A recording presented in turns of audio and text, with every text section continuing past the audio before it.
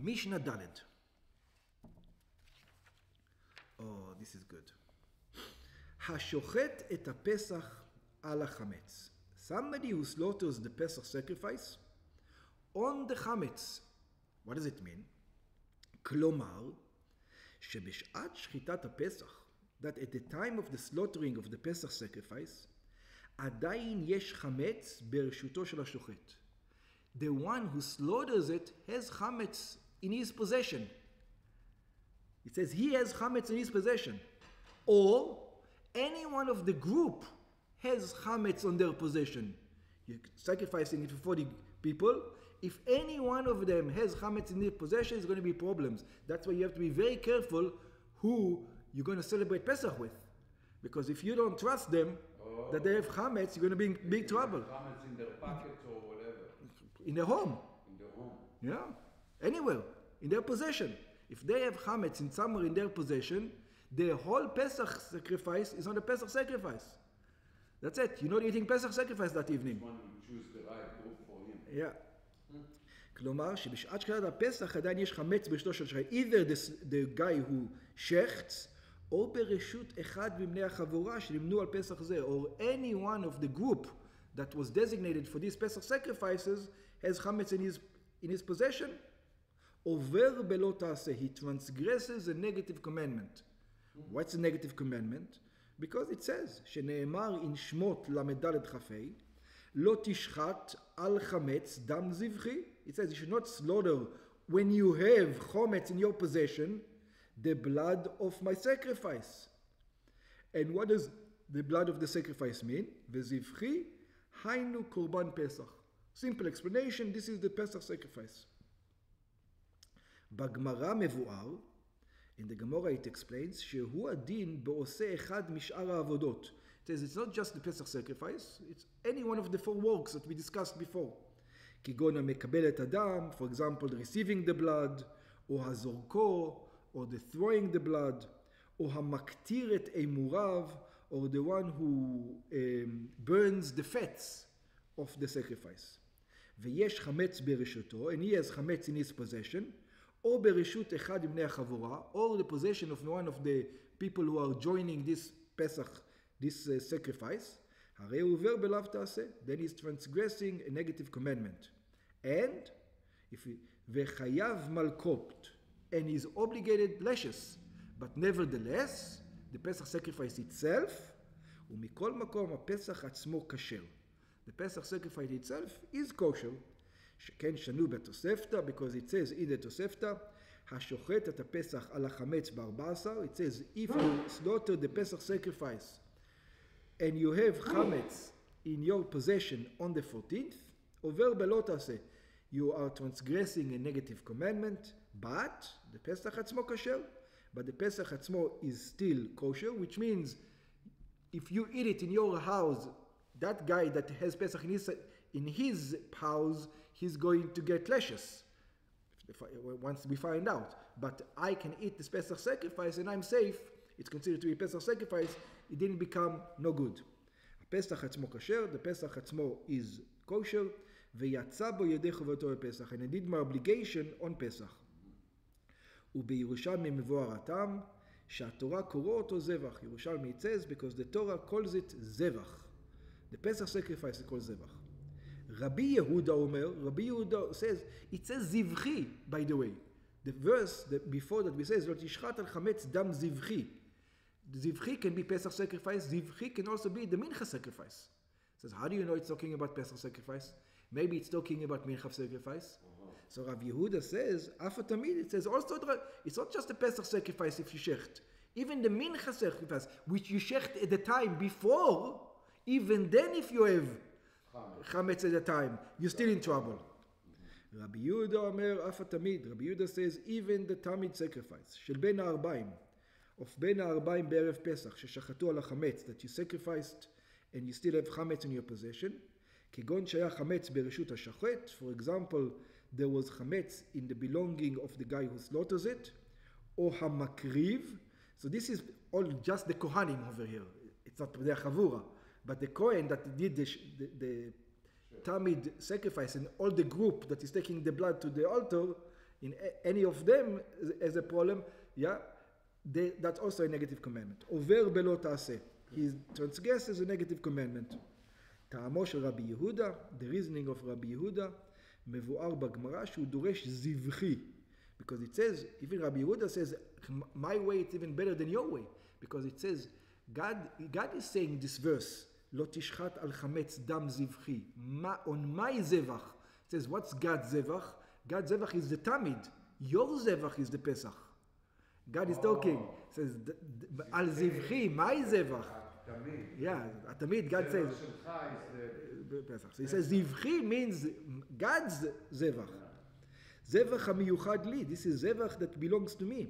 והוא התמיד שכולו עולה להשם. Why is the זבחי is more God's? Because he eats it. It all goes to God. כלומר שדרשתו היא זבח זבחי. That he thinks that the זבח goes to the mincha sacrifice. זבח. Oh, so it says, so where's... So he learns the word zevach in the zivchi korban pesach, and the yud is not exactly. Zevach zivchi, zevach hainu korban pesach. Zevach means the Pesach sacrifice. V'hayud ba lerabot et tamid, and the yud comes to say also the mincha sacrifice. Rabbi Shimon Omer. Rabbi Shimon says, HaPesach ב-14 לשמו. The Pesach on the 14th for his name. What does it mean? השוחט את קורבן הפסח ב-14 בניסן לשמו.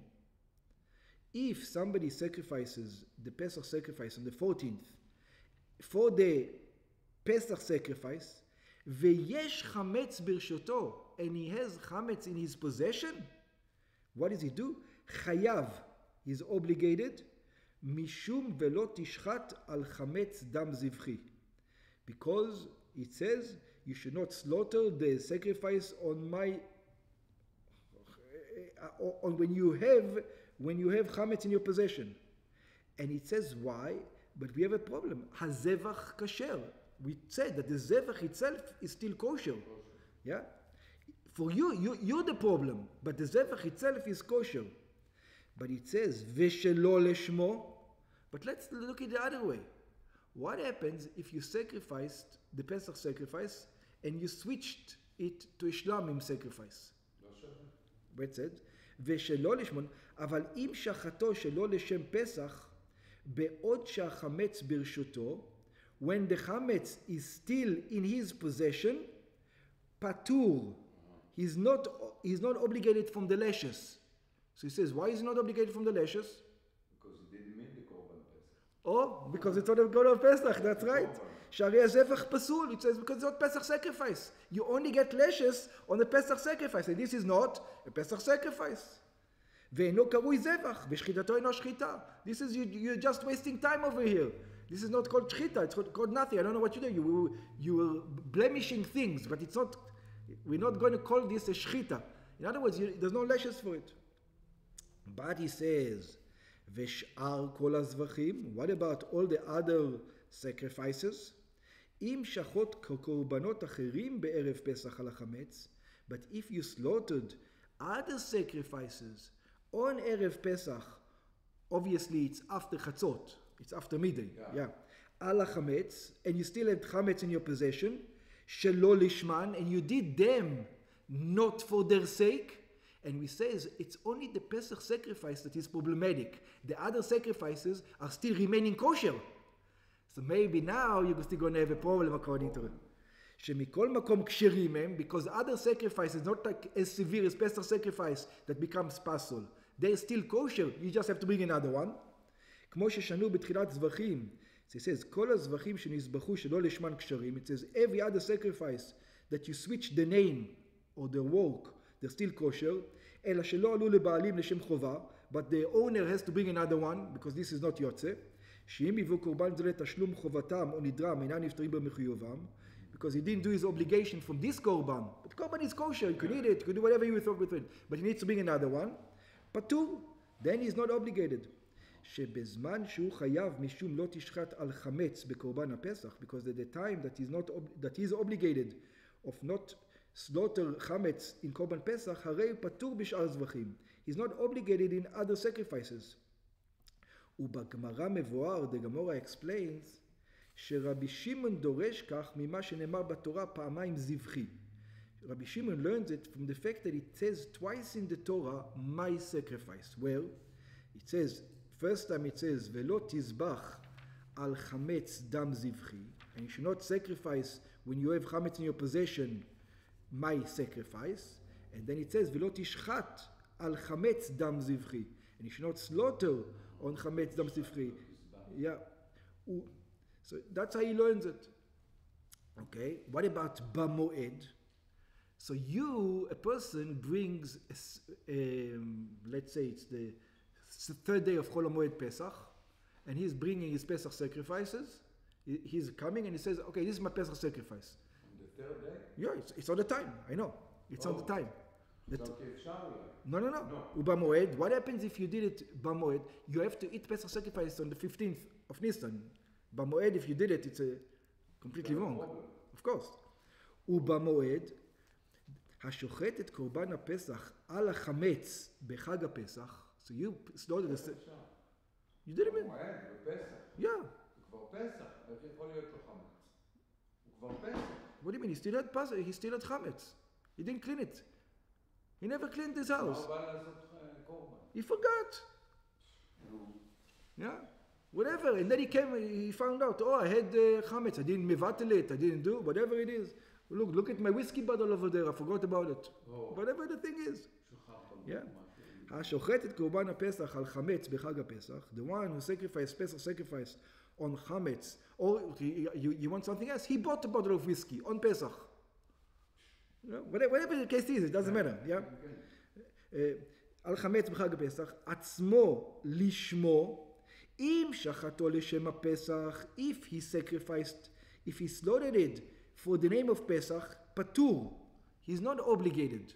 Why? He's not obligated leshes. משום לא תשחט על חמץ. Because of not, you should slaughter on chametz. שהואיל ועבר זמן קורבן הפסח, because since now it's not קורבן פסח, it's not a Pesach, it's not a sech, it's down, it's nothing. הרי זה זבח פסול הוא. I don't know what he's doing, but it's not a sacrifice. It's nothing. ובגמרא מבואר, and the Gemara explains, says, what would he even think about it? So it says like this, the reason why you were thinking about it, שמדובר כאן כגון שהיו הבעלים היו טמאי מת. The owners become tame on the 15th, they couldn't eat it. ונדחו לפסח שני. And they were pushed off for Pesach Sheni. So he says, I'm going to bring now the Pesach sacrifice and I'm going to eat it. You know when? On Pesach Sheni. I'm allowed to do such a thing. Freeze it. Whatever. Yeah, and I'm going to eat this. I'm going to make it into biltong. I don't know. And I'm going to eat it then. Maybe then you can say it, but you still have Pesach in your house. You still have chametz in your house. שנמצא קורבן זה ראוי עדיין לקרב כקורבן פסח. Then it is still a קורבן פסח now. Because you're doing it for Pesach Sheni. For the second Pesach. שאם לא כן, הרי ההלכה היא שפסח שלא בזמנו דינו כשלמים. And the halacha is that Pesach, not in his time, it is like shlamim. So in other words, only the first Pesach is as severe as you know, as that it becomes pasul. But the Pesach Sheni doesn't become pasul. It has the same status as all the other sacrifices. That's what you learn from it. Shelo lishmo. What happens if on Chol HaMoed, אם שחטו במועד על החמץ שלא לשם הפסח. You slaughtered it not in order for פסח. אם לשם זבח אחר, כגון לשם שלמים, if you slaughtered it, for example, for a shlamim sacrifice, חייב. You have Pesach, you have chametz in your possession, then you're obligated. You're going to get lashes now, because you have chametz on your possession. So if you brought shlamim, and even shlamim, during Chol HaMoed, and you have Pesach, you still have the zivchi goes on the shlamim. You're still not allowed to. Not only on Pesach, because otherwise you would think it's only on your Pesach sacrifice and on the Korban Tamid. It tells you on any sacrifice, if you still have chametz in your house, you're going to get the lashes. Chayav mishim lo tishchat al chametz, שהרי זבח כשר הוא, because this is a proper sacrifice.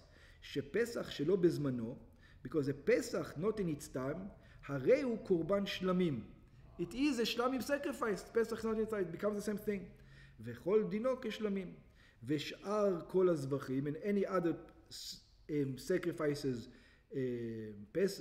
not shlamim, שנזבחו בחג הפסח, that they were slaughtered in the holiday of Pesach, ben leshman, ben shlo leshman, whether it was for in the sake of the Pesach sacrifice, whether it was the sake of shlamim or another sacrifice, im shachatan ala chametz, if you sacrifice them when you still had chametz in your house, chayav is obligated, mishum lo tishrat al chametz, because of the obligation, you should not slaughter or during the holiday of Pesach when you have Pesach in your possession. Sharei sh'ar hazvachim shenizbechu, because any other sacrifice that you brought, afilu shelo lishmam, even not for the name, we say they're still kosher. You don't change it. כמו שהבנו לעיל בהתחלת מסכת זבחים, just like we explained in the beginning of this tractate. ולשי להרשת רבי שמעון שהבנו לעיל, according to the explanation of Rabbi Shimon that we brought before, בזמן שהוא פטור משום לא תשחט על חמץ, when you are not obligated of לא תשחט על חמץ בקורבן פסח, in the sacrifice of Pesach, היינו בחג הפסח עצמו, which means in the Pesach holiday itself, הרי הוא חייב משום לאו זה בשאר הזבחים. So at the time that you're going to be פטור from Pesach, you're going to be obligated for all the other זבחים. חוץ מן החטאת ששחטה שלא לשמה, except one thing which we're going to learn these rules later on. Sin offering has got a little bit different rulings, that when you slaughter it not for its name, שכן חטאת שנשחטה שלא לשמה, because a sin offering that you slaughter it for a different reason, פסולה היא, that becomes pasul, not like the other sacrifices.